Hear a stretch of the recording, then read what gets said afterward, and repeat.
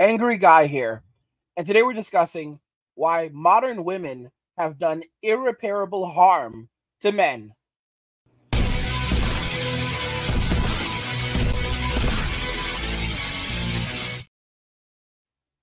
Today we're discussing why modern women have done irreparable harm to men. What do I actually mean? Well, first let's look at this article, right? And the article I want to discuss is actually discussing how modern women today have not only damaged themselves, but damaged men, but also themselves. So, for example, let's check out this article. We need to protect women from the woke Violence Against Women Act. And basically, it says that, the legislation gave women seeking assistance the critical resources they need and a way forward to better life. It started in 1994. Now, instead, radical gender activists have sought to allow anyone who identifies as a woman to enter a shelter and women-only space. Women are no longer prioritized in the Violence Against Women Act. At the very least, they deserve some transparency. Now, why do I say women have done irreparable harm to men? Because it's true. It is absolutely true. Women, their actions in modern day society have significantly harmed the psyche of men. A lot of men today can no longer have a relationship with a woman. They can no longer peer bond with a woman. They no longer trust women. You have guys who don't want to go to the gym anymore because they're afraid of being accused of harassment. Women walk around in New York City literally seeking attention, trying to see how many guys will stare at them as they film it and then use it as a means of claiming harassment or literally just trying to show just how pretty they are. It has become a cesspool of degeneracy. The rights of men have been essentially trampled upon. Men psychologically can't take anymore. That's why so many guys now have deleted themselves or have completely withdrawn from society. That's why men are walking away from society, walking away from relationships, from dating, from modern day society, saying, we don't want to have anything to do with it anymore. One of the unfortunate and sad things about this is the fact that for a lot of guys, there's no moving forward. There's no such thing as going over to the Philippines or going to the Dominican Republic or another country, and finding someone that they trust and they believe in, that they can settle down with and have a family with. You have to understand, a lot of men no longer trust. They can no longer trust and they can no longer pair bond. And this has happened as a result of the psychological warfare that women, modern women as a group, have instituted against men. And it's amazing. It's truly amazing how people will quickly rush to them and say, no, not modern women. The feminists, blame the feminist. Here's what's very interesting. Someone was trying to argue in the comments of one of my polls that not all women are feminist. And then later on, they came back to the same poll and apologized and said, I'm sorry, I was wrong. And they posted a link to an article from 2020 that showed 61% of women identify as feminist and say that feminism properly identifies them, properly represents them and their beliefs. 61%. That was back in 2020. What do you think it's like 3 years later? Because we don't have those numbers. But it's very likely that those numbers have increased. One thing that we can note right now is that Gen Z men are becoming more conservative, but ironically, Gen Z women are becoming more liberal. So, when it comes to liberalism among women, it's actually increasing, and it's increasing rapidly. Men today are tired. Men and boys are exhausted. They can't do this. For guys that have gone through so much, have gone through this for the last 20 years, they can't do it anymore. You know, I look at this guy that passed away. He was an MGTOW, and you know, he he basically decided that he wasn't going to have a relationship, and he lived that monk lifestyle for, I believe, it was over 20 years. No marriage, no dating, no children, completely away from women. And he developed cancer. It was like stage 4 colon cancer, and he passed away. You know, and I've talked about him once or twice before, but it's just unbelievable. And a lot of guys now are in this boat where they can no longer pair bond. And those of you listening, you know who you are. You know, a lot of guys will tell you they have zero interest of ever being in a relationship ever again. They will not do it. You have guys sitting there making over $1 million a year that will not get into a relationship. It doesn't matter how wonderful the woman is. It doesn't matter if she's in another country. It doesn't matter if she's fit, feminine, or friendly. They will not get into a relationship. They will not date. They will not marry. They will not have children.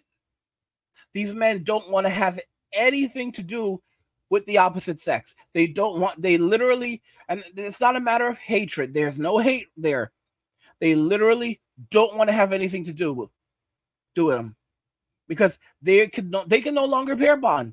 They have no trust and they have no interest because they don't want the stress. And it's like after everything that's happened, it's turned them off so much. I know guys, and they come, they're in the US, they can't even get it up anymore. And it's not because they have ED. It's not because they have erectile dysfunction. Oh no. They literally have lost their attraction. Like they can't do it anymore. Like they literally feel nothing anymore. Nothing. And modern day women don't care. They're going to keep pushing and pushing and then pushing some more. Look at what happened with Brickgate. Where you had this woman who made up a story about some guy and a brick that never actually happened. And she used the story to get over $40,000 in donations on GoFundMe. And this is only one of her many scams. And you had women who were coming out and saying that these men that were there, they should have protected her. They should have stood up for her. The story was an entire lie. But you had feminists rushing to her defense, saying that these men are good for nothing and they should have acted like men. We're not saying that you had to go and fight this guy, but you should have stood up and told him to back off. And excuse me, but she's a strong, independent woman. Why are they getting themselves involved? Keep in mind, the whole thing was made up. None of it was true. But the fact of the matter is that they believed that men are supposed to go and risk their lives. I read an article where women argued again. A woman was arguing against the draft, saying that women should have a choice to decide whether or not they want to serve in the military, while men have an obligation to protect the country. It is an obligation to surrender your life for the country, while women should have a choice. And it's unbelievable. It's like our humanity has been ripped away from us. And the SIMPs, they can't stop. These guys can't control themselves. All right? They will never control themselves. But you have to understand, these are low-value guys. These are the low-value guys.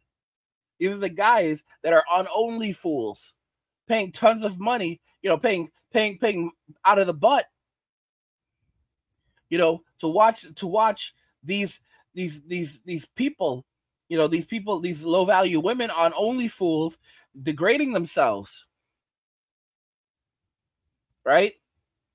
It's just sad and disgusting. But then, guys, it's no wonder, you know. This is why modern women have done irreparable harm to men psychologically. A lot of guys cannot get past this, and there's some people who will start talking about God. God can get you past anything. You need to spend some time with God. What you need to do is spend some time with yourself and spend some time with God. And what these women don't comprehend, and what some of these SIMPs don't comprehend, is that you have a lot of men that are perfectly happy to spend all the time in the world with themselves and with God, but they have no interest in spending any of that time with a woman. And they never, ever will again. The damage that has been done to men is irreparable. Because you have so many guys that are now living with PTSD, trauma, fear. They've had the literal masculinity ripped out of them, where men are afraid to express themselves as masculine. And then you have these women now saying that they don't want to date the typical liberal guy anymore, because the typical liberal guy does not have any masculinity. But the problem is that the only guys that have any masculinity left are conservative men, and they don't want those. It's like they can't seem to see that you can't have one without the other. In other words, they call a guy who doesn't want his lady going out and dressing in extremely revealing clothing, as a conservative. That's ridiculous. That's absolutely ridiculous. The way a lot of modern day women dress today, it's not like the 60s or even the 70s when women wore mini skirts. The kinds of things that these women are wearing today are just downright unbelievable. It's like, what the heck are you wearing? And it's like, it doesn't even make them attractive. It's like, who are you doing this for? This looks absolutely terrible.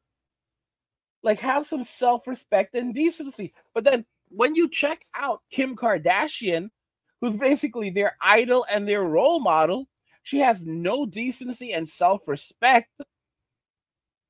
I mean, all you have to do is Google her, and you can immediately find pictures of her in various states of undress, including completely undressed. And it's like, what are your children going to think, Kim? Like, you're all over the internet, and you're proud of it. And it's sickening. It's extremely sickening and disgusting. And it's sad. It's so sad to realize that a lot of guys can never come back from this. And again, that's when you hear these people, you can come back from anything. You can do anything. A lot of guys cannot come back from this, nor do they want to. They are done. For every guy listening to this video right now, there are those who will maybe even leave comments saying, I don't want to have anything to do with women ever again. I don't want to date. I have no hatred. I have no anger towards them. I just don't want to be in a relationship with them. In fact, there's some guys who don't want to have anything to do with anyone. They just want to walk away. They're men walking away from Western society, culture, everything, relationships, dating, even other men in some cases. They are going full out hermit, and they just want to live their lives. These are men who have money, they have their savings, and they are perfectly happy with living their lives by themselves, and sometimes they have friends and they have family, but they are not getting into any intimate, deep relationships.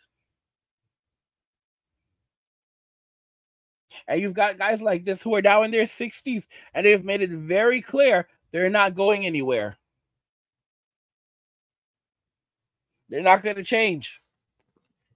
And, women can all women know how to do is shame men. Call them crybabies, wimps, losers, or, other derogatory terms I don't want to say. And it's just absolutely insane. It's like they have zero self-control.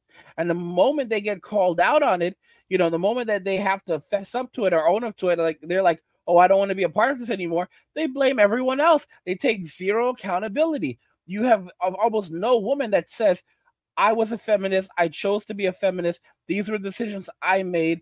I was a type of person who was hating on all men. I did these. Nope. They never do that. They immediately begin blaming men, or they blame feminists, or they blame everyone else but themselves. You could have a woman who she got pregnant and then she decided to get rid of it. And then years later, now she's playing a conservative. She's born again, and she gets on the internet and says that it wasn't her fault. It was Planned Parenthood's fault because they didn't really explain anything to her. It's like, sweetie, you didn't know the difference? You were an adult when this happened. You weren't a teenager. You were an adult. I was only 21. Oh, yeesh. And then she goes, she does this, and she seems to think that, she had no real role in it. Like, okay, maybe I was kind of wrong, but it wasn't my fault. It wasn't my fault. It was the people who did it. It was the people who actually did it, who actually got rid of it for me. Or if they take a pill that can also help them get rid of it, allow them to get rid of it. It wasn't my fault. I didn't get rid of it. The pill got rid of it. The people who manufactured the pill are responsible for getting rid of it. And the people who sold me the pill are responsible for selling me the pill that got rid of it. I'm a victim of these people, and I'm a victim of society. And they continue to maintain the same mindset and narrative because we live in a society of powerful victims today, where being a victim is extremely profitable. And it comes with a significant amount of power, because now you can use that and wield that power to destroy others. And if anyone challenges you, you simply say that they hate you. They hate you, and they hate people who are like you. And you shame them into submission, because if you shame them, if you say that they're this or that, they can lose their job, they can be socially ostracized, they can be psychologically damaged, which is the goal. And when women do this, they're met with tons of rewards: money, fame, influence. Influence gives you, and what does influence provide? Power. Today, the path to success is no longer hard work. The path to success is only fools or HR. Going to HR and saying, yeah, Jake from IT, he gave, he glanced in my direction. He kept staring at me, and I didn't like it. I felt unsafe, and yeah, I need money. I need money. Jake needs to go, and I need money. Couple $1,000,000 should do it.